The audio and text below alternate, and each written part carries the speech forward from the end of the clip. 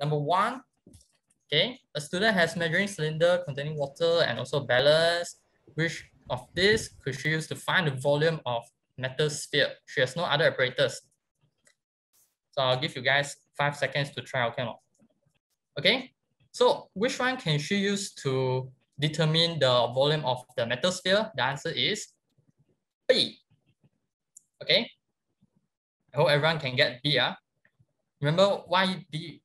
Do you guys remember why we must use the B? It's called the water displacement method. Okay, because this is to find volume. So we just display out the water volume, then we can know the volume of the sphere. Okay, no balance is needed.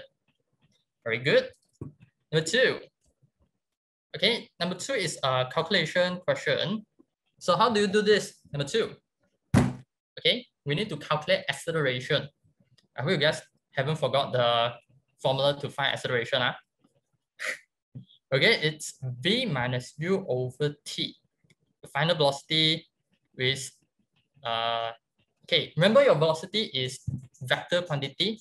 Direction is very important. Can you see that here the 20 is in opposite direction? Let's say 30 is to the right. I let it be like positive. So opposite direction 20, this must be negative, no? Different direction. Okay, so I got negative 20 minus 30 over 0.1.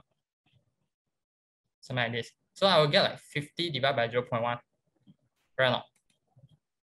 So 50 divided by 0.1, I will get 500 for my acceleration. Okay, it's not C. Don't get tricked. Okay,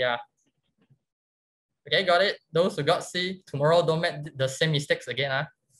So number three, a train begins a journey from a station, travels 60 km in the time of 20 minutes. What's the average speed?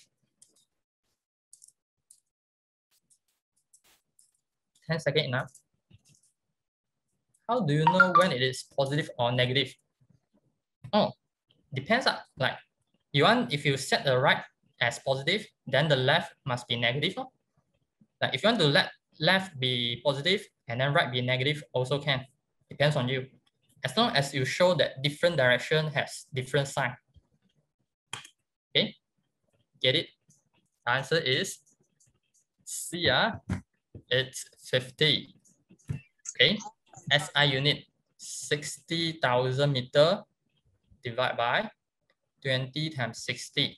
Convert into seconds. That's how you get 50. Okay. Yeah. I hope so far everyone can got full marks.